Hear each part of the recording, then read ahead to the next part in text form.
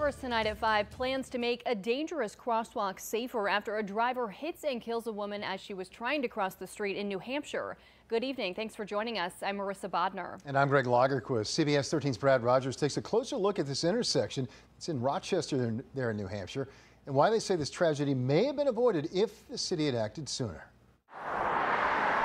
Rochester police say Cindy Aspinall was in a mobility scooter crossing Columbus Avenue at this crosswalk on the afternoon of December 30th when a vehicle heading south hit and killed her. The family says their 57-year-old mother and grandmother struggled with disabilities but always had a smile on her face and especially loved her daily rides on her scooter. Well, it was really sad, especially since she was disabled in a chair. Pat O'Brien favorite knows just how dangerous this Columbus Avenue crosswalk can be. The traffic goes pretty fast down the road and there's no pedestrian light, so it makes it difficult to cross. I think a pedestrian light is definitely needed, and I think police presence until that happens will probably be helpful, because when people see a police car, they slow down.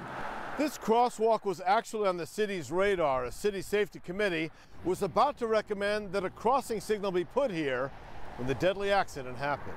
Perhaps having that sign may have helped, perhaps not, because the accident occurred in broad daylight. Last week, the Rochester City Council unanimously approved rapid flashing beacon pedestrian lights like the ones on Main Street for that crosswalk.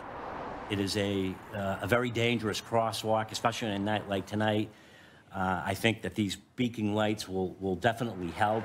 Anytime you have a crosswalk across the major thoroughfare, it definitely should have at least a warning light. They've been addressing it. They knew it was dangerous. So You feel like that crossing signal's needed here?